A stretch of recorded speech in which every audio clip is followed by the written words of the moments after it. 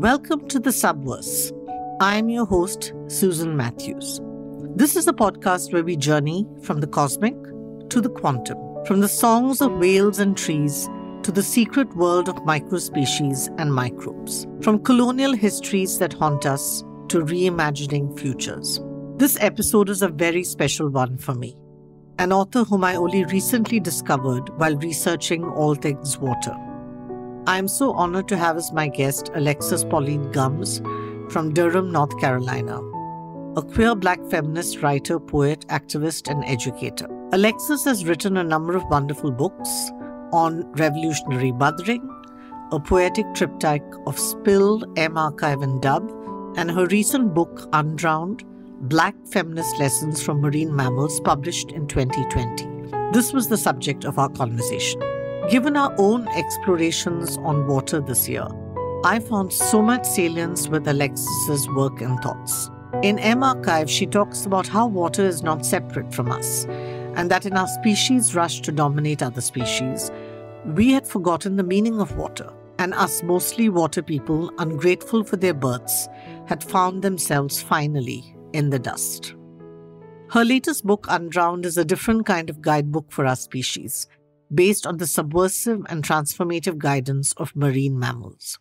Through interspecies ancestral learning and her daily practice of writing, she has created such a remarkable book, one which has given me strength in some dark moments in the last few months. In this book, we are constantly surprised and learn from whales, dolphins, seals, and other mammals on how to survive, how to care, and how to love. Do yourself and others a favor by reading this book and passing on its wisdom. And ask yourself a question she raises in the book. What indentation am I making on the surface of this earth, even if it is so far underwater, no one can see? Alexis, thank you so much for joining us. Welcome to the Subverse. Thank you so much for welcoming me here into the Subverse. I love it. Alexis, when I first reached out to you, it was to talk about your book, Undrowned, which for me personally has been a refuge for the last many months. However, when I started preparing, I did go back to your earlier trilogy of Spill, M-Archive, and Dub, as I do feel that all these books are part of a poetic continuum. But maybe we can start with our conversation with speaking about this poetic continuum, all these books that you have written, and the ancestral listening that has rendered these books.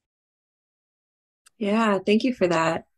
So all of these books really they really are artifacts of my daily practice. So the way that I wrote each of them is the same, right? The books themselves, the content of them, some things about them are very different from each other. But in each case, with Spill and M-Archive and Dub and Undrowned, I woke up and I wrote first thing in the morning. And I did the same thing. So in Undrowned, it was like, open my guidebooks about marine mammals and write about one marine mammal. Or with Spill, it was open my written down quotes of Hortense Spillers and write from that. With M-Archive, it was the same thing, but with questions from M. Jackie Alexander's work. And with Dub, it was from Sylvia Wynter's work. So in a way, it's like I'm doing the same thing. And yet it takes me to completely different places in some sense. But I also think that you're right, that there is a continuum where Spill, I felt like I was getting to all of these scenes of Black women seeking freedom. And that's where I ended up arriving each day and describing those scenes. And with M-Archive, it was like projected into a future where archivists would be looking back at the remains of what we had done with life and as a world. And that ultimately took me to a multi-species place, that there was actually different species looking back on what was so-called humanity. And in Dub, I saw it as an ancestral listening project, as you say, and I realized what ancestry meant was expanding for me. while I wrote that, right? Because I was thinking, oh yeah, my Afro-Caribbean ancestors, my Arawak ancestors, all my Irish ancestors, all these different ancestors that I'm listening for. And then I realized it was like the whales, the coral, the kelp, like everybody was like the bacteria, like we have things to say and we are related to you. And that's such a profound truth. And without that journey, I don't think I would get to the place in Undrowned where I'm writing as a marine mammal apprentice.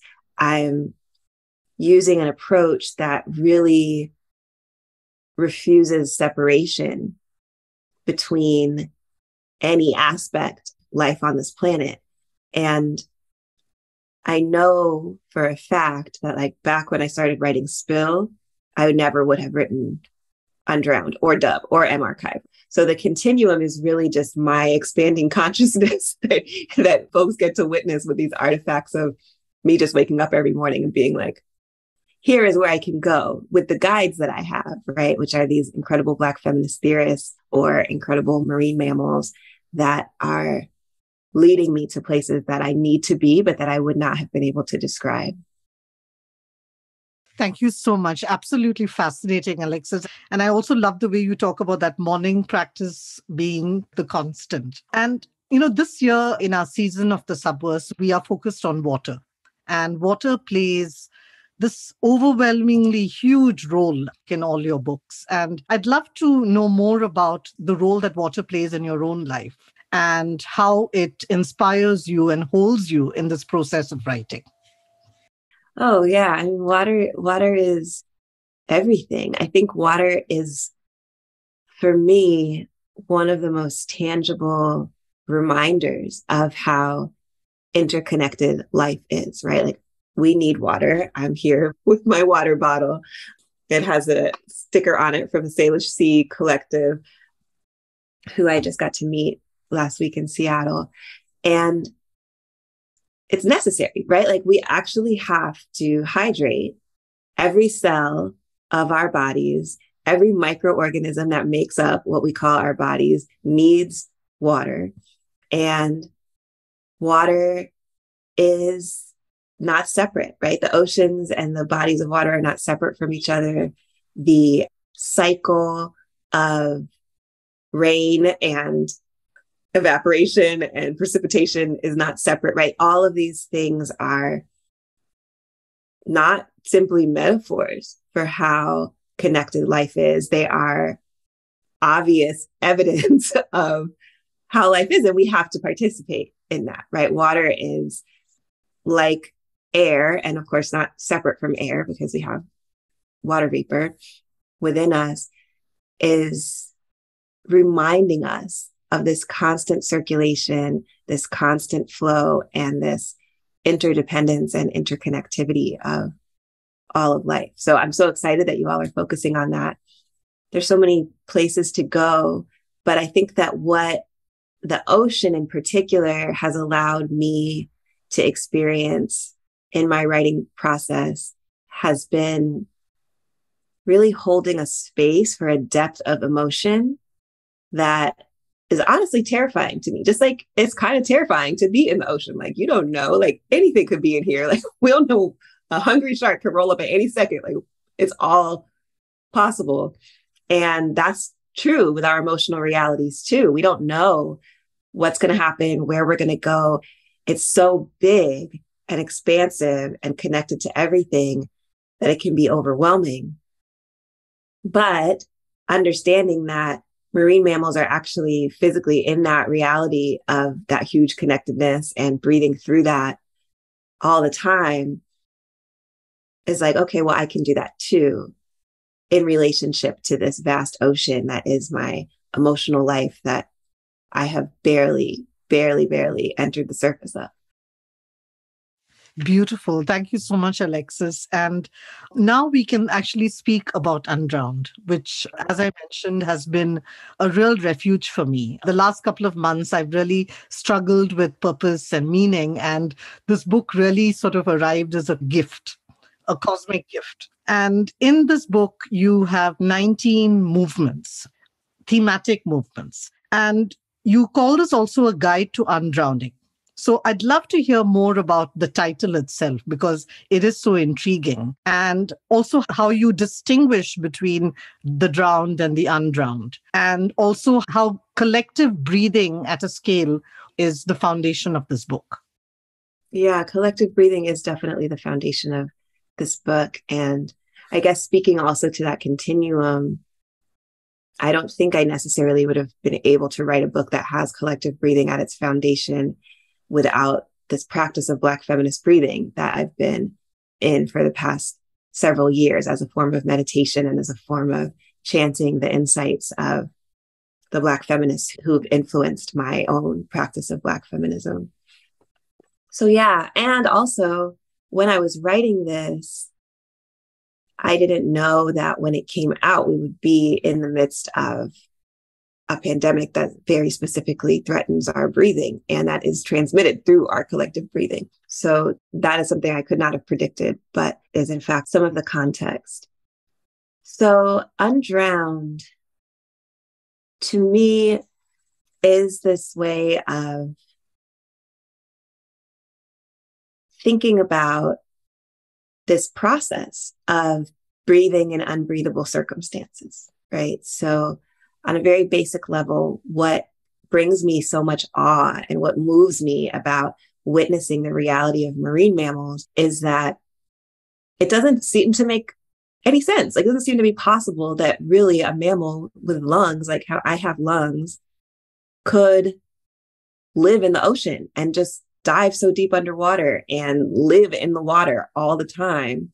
In some cases, of course, there's some marine mammals that don't live in the water 100% of the time and yet breathe. And then when I think about us, I think about myself, I think about the context that we're living in with all its intersecting oppressions. It's like, oh yeah, we are breathing in unbreathable circumstances, obviously brought into light so horrifically by some of the instances of police violence where people have been literally begging for breath. And I think about that. And for me, this impossible breathing that yet happens is connected to me to the Middle Passage of kidnapped, enslaved Africans and the whaling industry itself, which are coterminous and maybe shouldn't even be thought of as separate.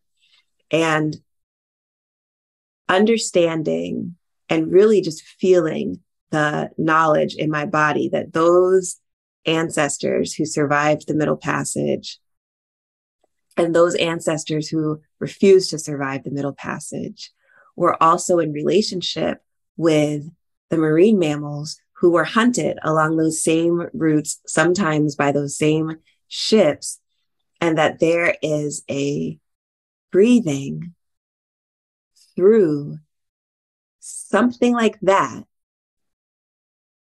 that seems like it would be impossible to breathe through, that creates a context. And it very much has created the context that we live in. You could think about that economically, that what the transatlantic slave trade is the economic foundation of our current global economies. You could think about the fact that the hunting and killing and processing of the blubber of whales and other marine mammals was the oil, was the light, was the energy source that also fueled this entire society that we still are participating in, right? Of course, now we got other terrible violence that we're doing around other sources of oil, and that is, I like the word that you use, continuum. That is along the same continuum. But I think about undrowning as what we are faced with, right? We're faced with a context that is drowning in its weight, in its heaviness, in its danger, in its threat to our breath, really. And we are related through our ancestry, our interconnection, our kinship with marine mammals to the possibility of yet still breathing. It's beautiful. Thank you so much, Alexis. And very sobering, especially when you spoke about the transatlantic slavery, the Middle Passage, the absolute horror and terror of it. When I was reading your book, I was really reminded of these really horrible histories, which we still live with. And in the thematic movements in the book, I really wish we could discuss them all because each one of them is so special. And yet they're also interconnected. It's like music. It's like you've also got to see some parts together. But I would really like to hear more about actually the last chapter, which is the 19th one, where the last line is about giving thanks. And this particular chapter talks about taking care of your blessings. And it's sort of linked already with what you've said, which is that in impossible circumstances, we still continue to breathe and we continue to live. And here you talk about specific mammals and the precarious situations they find themselves in and how they continue to survive. So I'd love to hear a little bit more about this particular movement. Oh, sure. I mean, take care of your blessings is something that the great Black feminist writer, cultural worker, educator, Toni Cade Bambara used to sign her letters with. She would be like writing to her friends, writing to her colleagues, and then she'd say, take care of your blessings, which were her own initials, TCB, Toni Cade Bambara. And when I think about the marine mammal meditations that are in that section, they touch on these ideas of mothering and of care and of interconnectedness beyond individuality, even within species or also across species. And this idea of care is so crucial to life. If I'm asking the question, how can we breathe through unbreathable circumstances? It's like we need each other in order to be able to do that, right? That's why it is a foundation of collective breath. And so this idea, take care of your blessings, I'm implying that we are each other's blessings.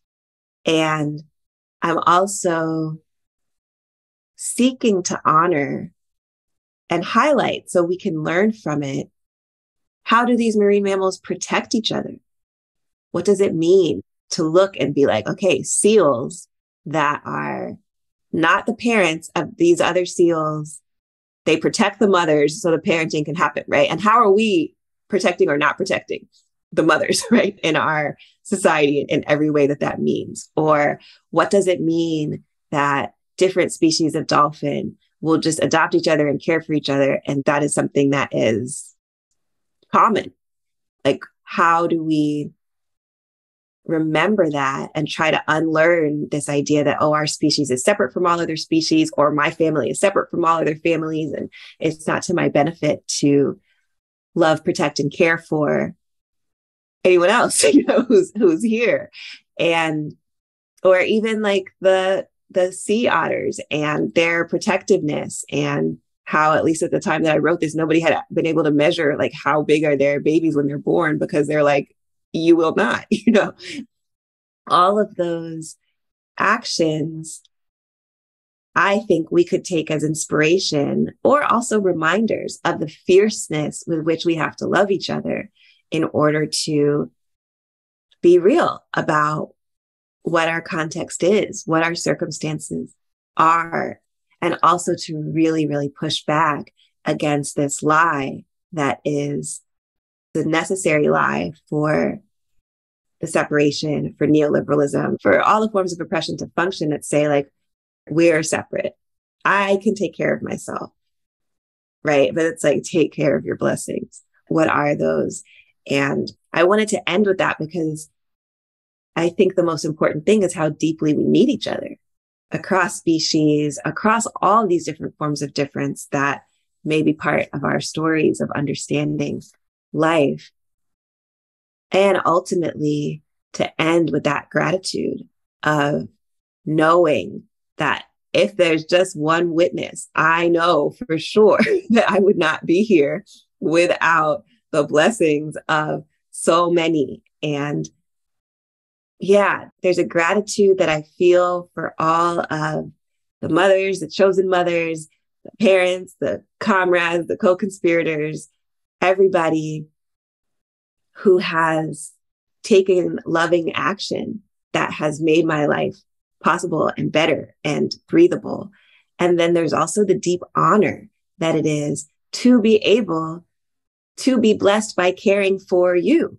That is such a source of gratitude. It brings out an aspect of what it is to be alive that is so crucial. And so I just decided to close with really celebrating that, because I think that it's one of those things, like, if you're left with one thing, hold on to that. That's absolutely fantastic. In fact, I really liked that chapter so much because so many kind of wellness books and other books sort of tell you to kind of make a list, 10 things that you should be thankful for, and so many gratitude practices. And I often find sometimes that I do it and I don't really feel it. It's like a parody of gratitude rather than real gratitude, or like a performance of happiness. When I read your chapter, I started looking at it a little bit differently. So thank you. Oh, thank you. Yeah, I know that's an honor. And I do want this to be something that we feel, even more than we understand it, something that we can feel. I think intrinsically, it is a lesson that we know. I think it's just the one that we just keep forgetting. Yeah. Yeah.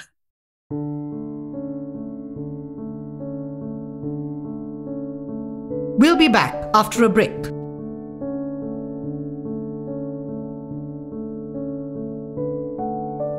So apart from this particular movement, two others which I would love to discuss with you. One is when you talk about practice and dorsal fins and dorsal practices.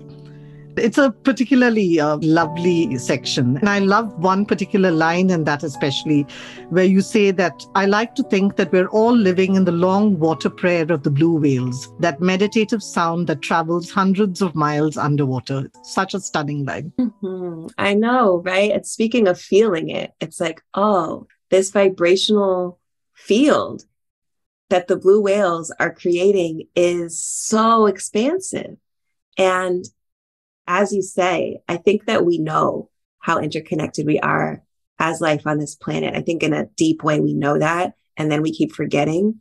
And just to remember that, like, we are still living in the sound of some blue whales, like right now it's reaching us. It can't not reach us. It's just that big, right? And that continuing to remember is behind this concept of dorsal practice, right? And practice is very important to me. This whole thing is practice, right? I wrote every single day about the marine mammals as a practice.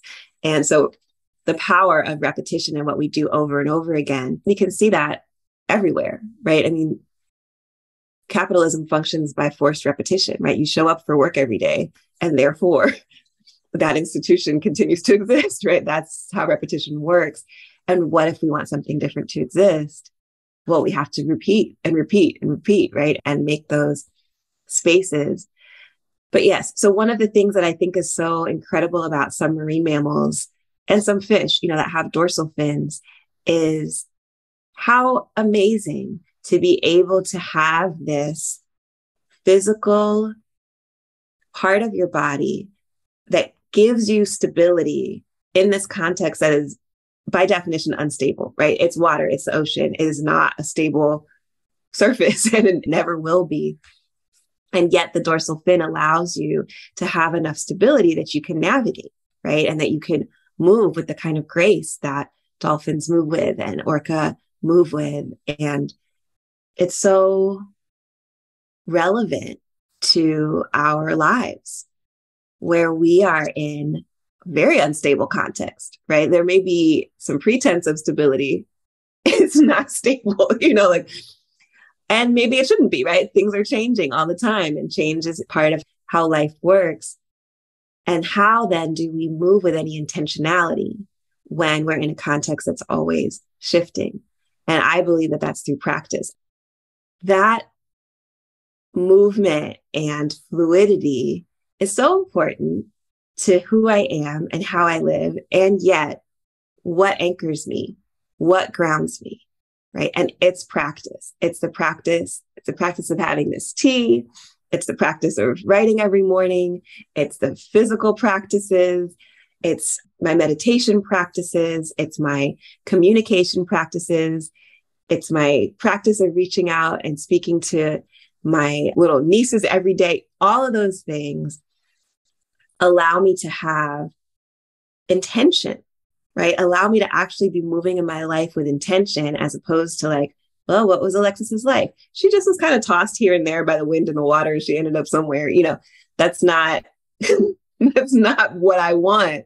What I want is to be able to be honest about the fact that we are in a state of constant flux, and yet still be able to move with intention as community, with love. This is what it means to take care of our blessings, right? And so I imagine that it would be so cool to have a physical version of that. But what actually makes the indentation into my days are these dorsal practices that stabilize me in meaningful ways. And of course, sometimes those practices change based on what I need in my life, but we all could find that for ourselves, what could be the practices that do that for us. And they might be different for everyone. But I do think that we all need something to hold us through change. Absolutely beautiful and so inspiring. Thank you so much, Alexis. I do agree. And I love that line where you talk about capitalism and forced repetition. It's so true. It's amazing how it's so ingrained. It's automatic. We're always on kind of autopilot. We don't even realize that's the life that we're living unless we disrupt it. Exactly. And that's one of the things, with the pandemic and with the initial shutdowns that happened around the pandemic, this is what you see, right? Like, oh, capitalism doesn't just exist. We have to create it every day. And if we don't, there's this huge threat to it, right? And which has led to, some of this ridiculousness of pretending that COVID is not what it is in order to force people to reproduce capitalism. And it's interesting to see in people's lives, right? Just what that small stop. And now suddenly it's like, there's labor shortages everywhere. Nobody wants to go back to work, all of these different things, because as you said, with even a temporary disruption, it's like, oh, this is what I've been repeating, but what if this is not what I want to repeat? There's other things I could repeat. These people, they making sourdough starters or whatever they started to do. And that became their new practices, right? People took on new practices to hold them in the gap and realize that's actually the direction they want to go. Fantastic. I love it. New dorsal practices post-pandemic. So 2 other movements I'd like to talk about. One is number 10, which is honor your boundaries. And another one, which for me sort of connects very well with this one, is 13, refuse. Really powerful sections. And especially in refuse, you ask, what becomes possible when we are immersed in the queerness of forms of life that dominant systems cannot chart, reward, or even understand? If you could speak a little bit more about these 2 movements. Yeah, I think that there's something so fascinating to me, right? Of course, I'm writing about marine mammals. I'm interested in marine mammals. And so I get to learn about marine mammals because, scientists have gone and looked at them and studied them. And in some cases in ways that are ethical, in some cases in ways that are not ethical. And I always felt so much joy when I would be researching marine mammals and find that they had evaded observation. They had largely evaded observation. So many of these fin whales, they were like, we have actually never seen one. We have never seen what they do when they're alive. One has washed up on the shore. That's the only time that we have known that. And I'm like, good for you.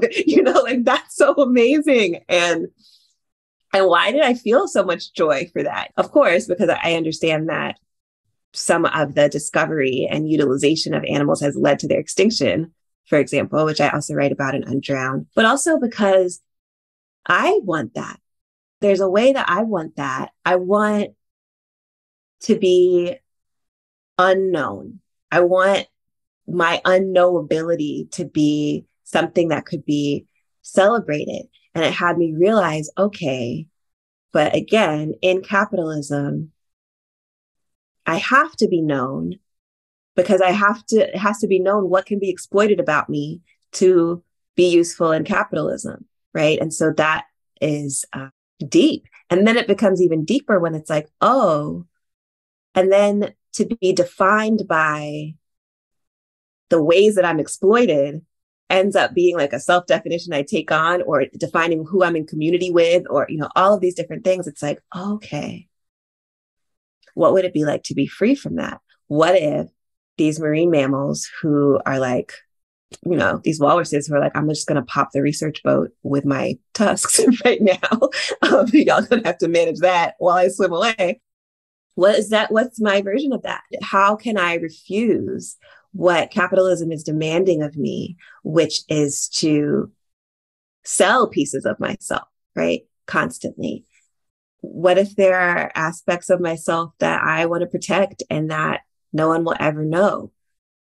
What if we learn to really just, maybe this is already how we feel, like cherish the unknown of each other. I think even of like my partner who I live with and I know very well, we've been together for 14 years. And actually, the reason that it's so exciting to arrange my whole life to witness them is because I don't know, I don't know what they're going to say in this particular circumstance. They're just like an asymptote, I can't ever fully know what it is to be them. And so that's so interesting. It's like endlessly fascinating. It's endlessly exciting. It's the opposite of what it would mean to be like, yeah, I know this person. I could just predict anything about them. And what valuing each other's unknowability does is it really allows us to conspire with each other on our growth and change, right? That's what I think about, like, this, my partner, my family members, people who I've known for a really long time, that I don't know who they're going to be in 2 months from now, or I don't know what they're going to do.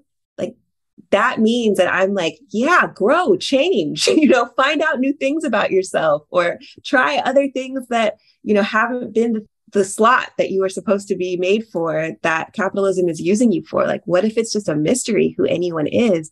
That's so exciting. And I think that it is, right? Because we know everybody does inevitably grow and change, but we have structural forms that are resistant to that are like, no, don't change. That will disrupt everything. And it's like, change is so natural and change is also inevitably happening. And what if we celebrated that? So there's a train that's passing by. No, but I absolutely love this. And it's also made me think my previous career as a lawyer. And when you know everything, you can govern it. So much is connected with governance. And we're always scared of those people and places that you cannot govern, that are outside, they're on the edge, or they're ungovernable in some way or the other. And I'm also thinking about technology, because you also talk about surveillance is everywhere. Yeah, it's in the oceans and it's everywhere. And you don't specifically talk about technology in the book, but I can see so much of what you're saying applying to everything that we're going through in those realms. Mm-hmm.